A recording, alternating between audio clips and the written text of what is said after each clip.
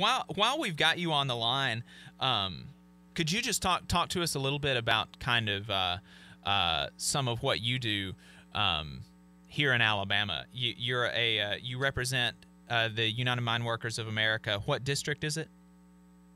That's District 20. District 20. More or less the southeastern U.S., basically Tennessee, North Carolina, south, and that part of the country. But most of the miners are here in Alabama. Okay. And so, again, your name is Jack Jacobs, and full disclosure, Jack Jacobs is a partner of Maples, Tucker & Jacobs, and they are a sponsor of this program, and we really appreciate their support. Can you tell us a little bit about kind of what it looks like day to day fighting for these folks that are down in the mines and you know, having these sorts of issues? Like what you know, what are some of the things that you've seen? You know, presumably you've got some, like, you know, amazing stories and some really sad stories, and you know, can you just kind of talk to us about what it's like doing what you do? Right. It's good for me. I enjoy what I do, being able to work with these guys. I'm very proud to, you know, partner with the mine workers, because I know they've got an important job fighting for their guys, but there's only so much they can do as, you know, union members. A lot of the stuff that, you know, involves the court, especially when these men and women get hurt down in the mines. Mines are, you know, very, you know, dangerous places under the best conditions. A lot can go wrong, and people get hurt, whether that's just typical, you know, a back injury or, you know, rock falls. You know, it's or, you know, dust inhalation causing black lung. So, you know, there's just so many ways people can get hurt down there, and it's important these, you know, the miners have an advocate in the court system, make sure that they're taken care of, because some, you know, many of these injuries are, you know, catastrophic and life-changing, and they need to make sure that, you know, that their rights are, you know, fully protected, because, you know, the company's going to have an attorney for them, so right. It's really important for the injured worker to have an attorney on their side as well. Absolutely. Yeah, I think that's incredibly important. You know, one of the reasons that unions are so important is because of the kind of power imbalance that is inherent between the employer and the employee relationship, and so having a union and collective bargaining that can, you know, that obviously increases the leverage that workers have, and it makes them able to, you know, it makes them able to afford things like attorneys where they wouldn't normally be able to. So, Jack, if you've got time, could you stay on the line for another segment? Sure, be glad to. Okay. All right, so we're going to be talking some more to Jack Jacobs about, you know, his work for the United Mine Workers here in Alabama. Stay tuned. This is the Valley Labor Report.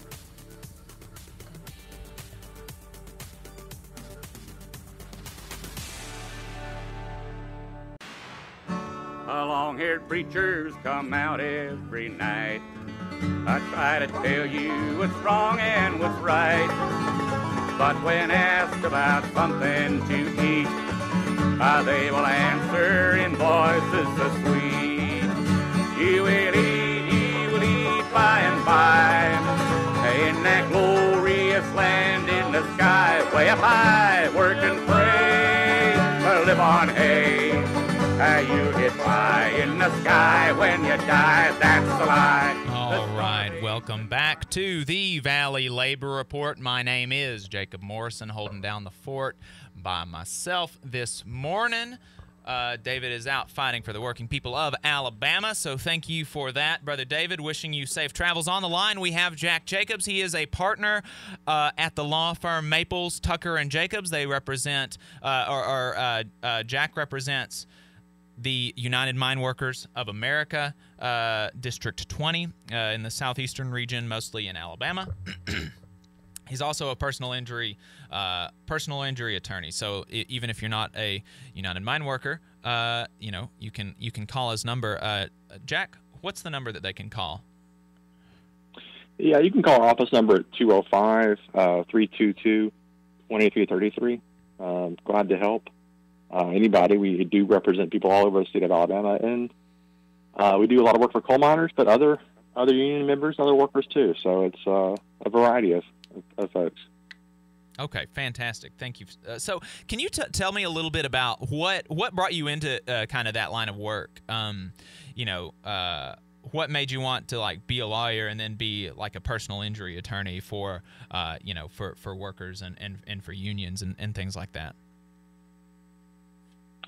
I've always been a big supporter of the union cause. When my first job I had at a high school, I went. They were doing the orientation, and my first question to ask them was, "Well, how do I join the union?" So it's always been something I've felt passionately about. So going through law school, learning more about union representation and how to do that type of work, and I was just fortunate enough to start working with my partner Sam Maples, who did a lot of work with the mine workers in the past, and we just over the years have just built a really good relationship with the men and women of the union, and so we're knowledgeable of that area. We know how this stuff works, and we know how the mines work, and so it's kind of just built on our experience and our reputation, I guess.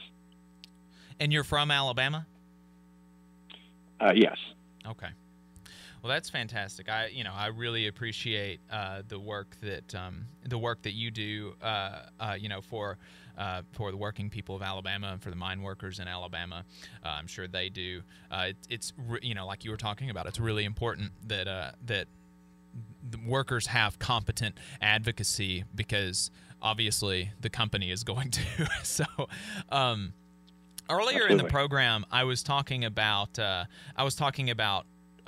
wage theft with somebody who's running for city council here in Huntsville, and I'm sure that that wage theft accounts for more dollars stolen from people in America than all property crime combined, and yet there are almost no resources devoted to fighting wage theft proactively.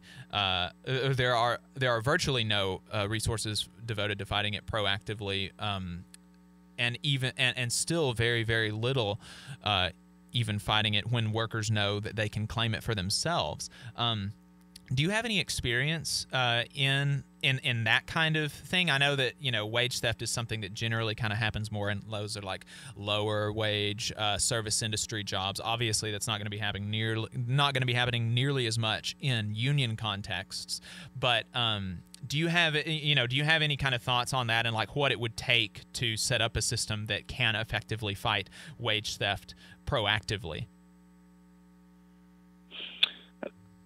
Those are good questions. I think, it starts with you making sure you're keeping track of your time and knowing what it is that you're supposed to be compensated for. When you start working for the employer, putting on that protective equipment, getting dressed, in the plant, making sure, that's all compensable employment. So, it starts with a little knowledge on the employee, but, I don't think that those employees necessarily have a good understanding of that. And so the employers are certainly okay with taking advantage of the ignorance of the employee. Right. A lot of times lawyers do get involved. Right. They often the employees don't really have a good understanding of their rights, and then further, they often don't have a good standing to, even if they did understand the rights that they have theoretically. Like John mentioned, we're an at-will employment state, and so it can be very difficult for workers to exercise the rights that they do have, on paper. So right, and that's why I think union membership is so important. Having getting outside the at-will where you have rights where they can't just terminate you. Right. Or exercising, your legal rights. They have to go through, they just can't openly retaliate like that. So, right. I think union membership is very critical. And we would like to see more of it in Alabama. Certainly. For sure.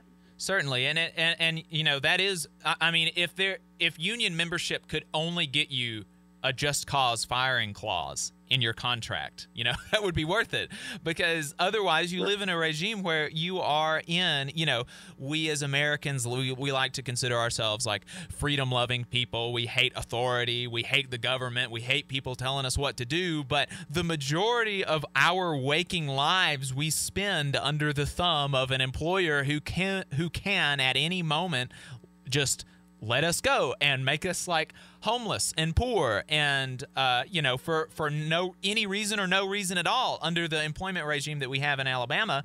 But if you have a union job and you're able to secure a just cause firing clause in your contract, then they have to have just cause to get rid of you. And I think that's a reasonable thing for employers to have to show to justify putting somebody out on the street, and that's not something that is not something that you're going to get without a union. And you mentioned wanting to see more of that in Alabama, and Alabama used to have the highest union density in the United States in the 40s, but there's obviously an organized assault on organized labor by politicians and by oligarchs and executives and things like that in Alabama. And so we're down to, we definitely have a lower than the national average, but we still have the highest in the Southeast, which isn't, it's not nothing. No, it's not, but you're right. The companies push against this hard. And a few years ago, actually, Bob Murray bought one of the large coal mines in Alabama in Jefferson County. And he pledged, at that time that he was going to break the union there. And thankfully, they're still going strong. They've got some good, young, new leadership. I'm very excited to see them involved. I think, young leadership is key to have, transferring that knowledge to the younger guys and making sure that they understand the importance of the union. Right. Because it's about wages. It's about, making sure you're getting paid for what you do. It's about making but safety is so important. People get hurt on the job and they're not getting their rights. They're not getting their workers' comp. They're not getting taken care of. Right. And the unions play a very important role in that. And, you mentioned the importance of transitioning leadership to kind of the younger generation, and I'm not sure if you've been able to listen to our interviews with the Machinist Union Local S6, who wrapped up their strike successfully a few weeks ago against General Dynamics, Bath Iron Works. And that was one of the things that they remarked on. I talked to an older brother who'd been a member of that local for 46 years before it was affiliated with the Machinist Union, actually. And he talked about how inspired he was to see the young people leading the charge on this. And, Max Alvarez, he is the host of the Working People's Podcast. He did an interview with one of those young leaders, Jamie Belfleur. And, she talked about how important it was for young people to be involved and how proud she was of the other young people in her union that were involved in, leading this strike. They were leading demonstrations and making speeches and leading, ringing bells and laying the hammer down in demonstrations during their lunch break, impromptu demonstrations during their lunch breaks with hundreds of people. So that's a really inspiring story, one that you don't hear often. The largest private sector strike in America in 2020 was successful. They got everything that they were asking for and more, and it happened with with youth leadership, and so that's something that I'm really heartened by, and I definitely need to talk to you sometime off the air about getting some of those new young leaders from the United Mine Workers down south on the program to talk about what they're doing. It sounds like they've got a kind of similar dynamic there. It is. I mean, you see a lot of the older miners retiring just as these, I guess, the tail end of the baby boom kind of, working their way out of the mines. And so you see these young guys come up, but they haven't experienced, a lot of them, the hardship, the fights in the 70s, like you're talking about in Harlan, and then they had the fights here. Mm-hmm. And they just don't know. Right. And so you need young people coming in and saying, and recognizing how important the union is. These benefits and wages just didn't happen just because the company's benevolent. I mean, right. That's not the way it works. Yeah, that's something that I harp on, seems like almost every week, but the few rights and freedoms that we have in and from the workplace in America, people, like you said, people take them for granted because this is the way the world is. People think, or people just kind of assume that, or they don't really think but the kind of base assumption is that this is the way that it's always been, this is the way that it's always going to be, and this is just the natural order of things. And that is so far from the truth. The few rights and freedoms that we have in and from the workplace took movements of millions of working people across the country willing to put their lives and livelihoods on the line, on the picket line, and it took people dying. Like, people were murdered for the rights that we have today. And you know, like, that's one of the things that we want to do, is educate people about that, and educate people about the way that you defend these rights is not by, you know, just going along with the status quo or not doing anything and just assuming that it's going to be that way in the future. The way that you protect these rights and the way that you get more rights, because you deserve to have more than you do now, the way that you get more rights is by organizing with your brothers and sisters on the job and fighting for it. It's not going to happen. I think that's No, what were you saying? Yeah, I mean, that's exactly right. Wayne Flint has got some really good histories in some of his books about union activity in Alabama, if you ever get a chance to read those, and just to, you know, how violently you know, the company owners fought with the government's help. You know, National Guard called in to break in strikes, and, you know, basically have, you know, shootouts with the union members. Yeah. And really, it took until Roosevelt came to power, or got elected, I guess, to put a stop to that. And that really is where you see the huge spike in union membership in Alabama, was after Roosevelt came in and, you know, put a stop to the strike breaking from the government. Right.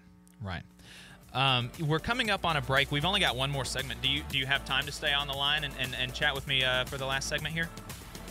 Sure. Okay. Glad to. All right, so we are talking to Jack Jacobs. He's an attorney, a partner at Maples, Tucker & Jacobs, representing working people in the Southeast in the state of Alabama. Stay tuned. We've got one more segment. This is the Valley Labor Report. You're listening to the Valley Labor Report with David Story and Jacob Morrison.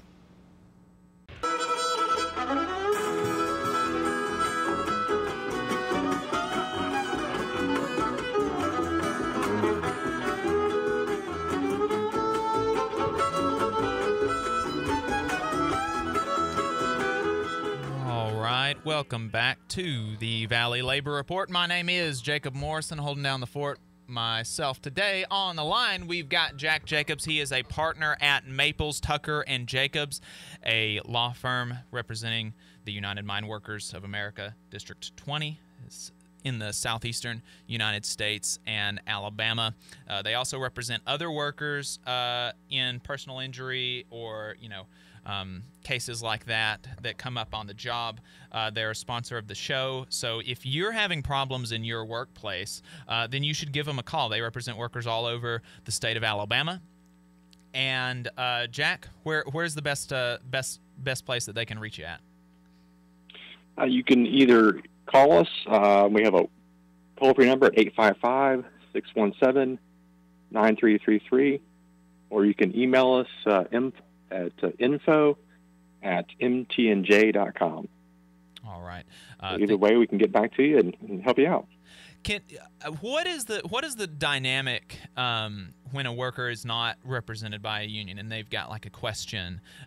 You know, I'm assuming that you've got some kind of special relationship with the United Mine Workers, and so you know, there's some kind of direct line there. But what if there's a worker up here in North Alabama that is having issues on the job, or maybe they were injured, or maybe they're worried about their rights being violated on the job, and they wanted to call you? Like, what does that look like? Is there, like, do you have like a is the first consultation free, or like what would that process look like if somebody were to give you a call from up here?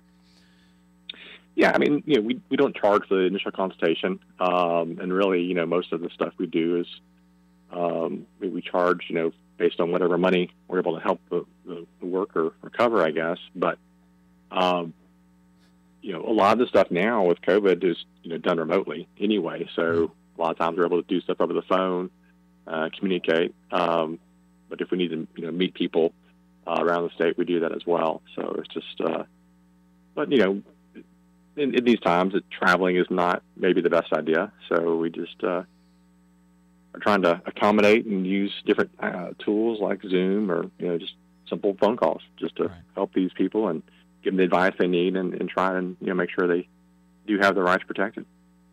Fantastic, and we appreciate that here on the Valley Labor Report. When we were before the break, we were talking about kind of like how people actually got these rights, and you talked about Wayne Flint has some interesting books about like that kind of illustrate just how bloody labor organizing in Alabama was, how there were shootouts between the National Guard and the mine workers, and like people, it's amazing that something like that can happen, and like people just have no idea about it.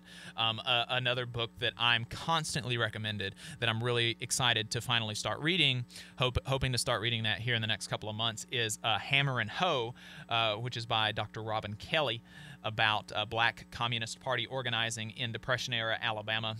There were like black sharecroppers that started to organize with, it was incidentally with the Communist Party, and they were able to win a lot, which you would not imagine, like a black Communist Party in Alabama being successful, but it was. And actually, Lee Baines III, he is a Southern rock artist from Birmingham, the Birmingham area. Lee Baines III and the Glory Fires. Their next album, I've been talking to him, their next album is going to be about labor organizing in Depression-era Alabama. So I'm real, I've got a whole lot of content that I'm going to be taking in about that period in Alabama. Presumably you've read some of that stuff that Flint has put out. Can you talk a little bit about some of that? Yeah, I think one thing that always struck me was the fact that the mine workers in Alabama have always been integrated. They've been active in this state since before the 1900s, and they always had black membership in a very segregated Alabama. Yeah. Just because that was the easy way for the companies to fight wages. Just segregate the mines and keep keep one race out or the other, just to drive down wages, and the mine workers wouldn't do it. So and that's worked to their benefit, and I think that's a good thing.